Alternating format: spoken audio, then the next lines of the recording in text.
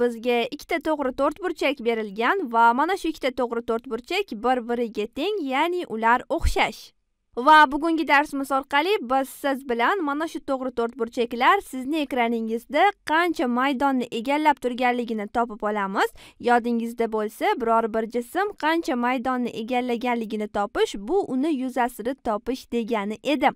Demak, mana bu shaklni yuzasi, mana bu shakl yuzasiga teng bo'ladi, chunki ular ikkalasi bir xil shakllar.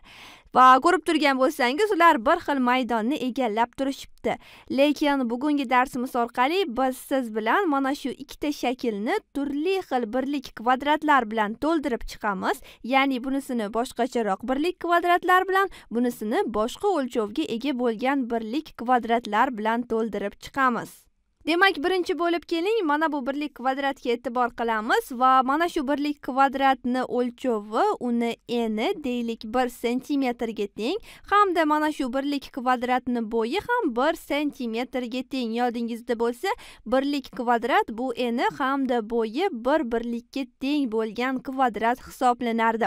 Va mana shu kvadrat 1 sm kvadrat hisoblanadi. Keling, shuni yozib qo'yamiz. Demak, bu 1 sm kvadrat hisoblanadi ekan va endi biz siz bilan birgalikda mana bu to'g'ri to'rtburchakning ichini 1 sm kvadratlar bilan to'ldirib chiqamiz va shu orqali biz siz bilan mana bu to'g'ri to'rtburchak sizning ekraningizda necha santimetr kvadrat joyini egallab turganligini aniqlashtirib olamiz. Demak, mana bu kvadratni ko'chirib olaman hamda joylashtiraman. Demak, keling uni joylashtirib oladigan bo'lsak, u mana bunday ko'rinishda bo'ladi. Demak, bizga berilgan birinchi birlik kvadrat va e'tibor qiling, har safar joylashtirayotganingizda mana bu kvadratlar bir-birini ustiga tushib qolmasligi hamda berilgan shakldan tashqariga chiqib ketmasligi kerak bo'ladi. Bunga katta ahamiyat qilishingizni iltimos qilgan bo'lardim. Demak, mana ichiga joylashtirib chiqmoqdamiz. Ko'rib turgan bo'lsangiz, 4 tasini joylashtirib oldik.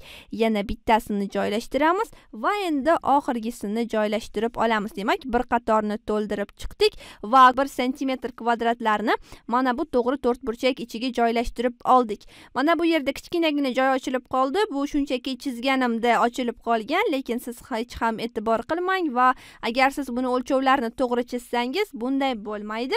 Demak, joylashtirib olishda davom etamiz. Demak, mana bu bizga berilgan keyingi birlik kvadrat va yana keyingisini ham qo'yib olamiz. Endi undan keyingisini ham joylashtirib olamiz. E'tibor qiling, bu kvadratlar bir-birini ustiga tushib qolmasligi kerak.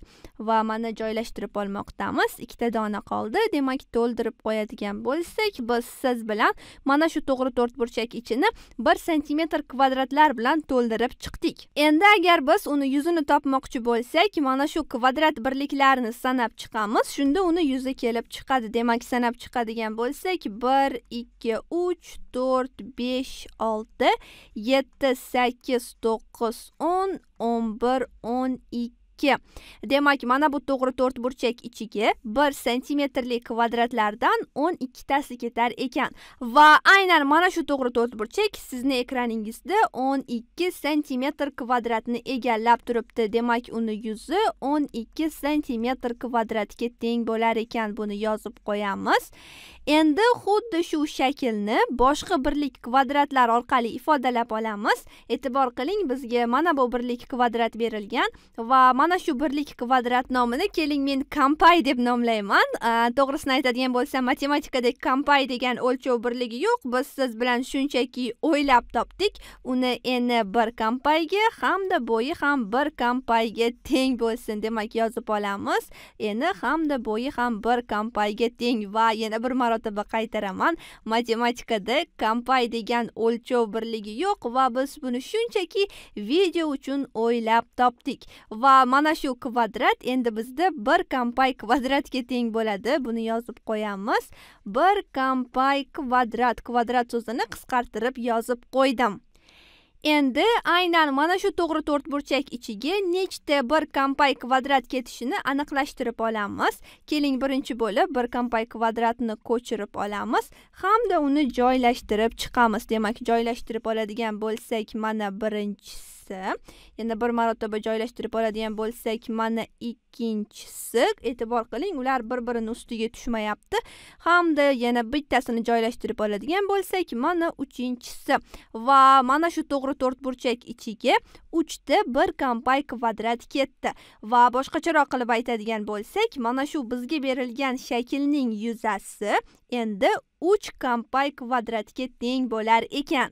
Demak, yozib olamiz. Yuzi teng bo'lar ekan 3 kompay kvadratga. Demak, biz siz bilan bir xil to'g'ri to'rtburchakni ikki xil bo'lgan o'lchov birliklari orqali ifodalab oldik. Ya'ni birinchisini biz siz bilan 1 sm kvadratlar orqali ifodalab oldik hamda uni yuzi 12 sm kvadratga teng bo'ldi. Ikkinchi to'g'ri to'rtburchakni biz siz bilan 1 kompay kvadrat orqali ifodalab oldik. Ya'ni 1 kompay kvadratlarni ichiga joylashtirib chiqish orqali uni yuzini topib oldik. Lekin e'tibor qiling, mana shu ikkalasi bir-biriga teng, ya'ni 12 sm kvadrat 3 kompay kvadratga teng bo'ladi. Endi o'zingiz o'ylab ko'ring, 1 kompay necha santimetrga teng bo'ladi?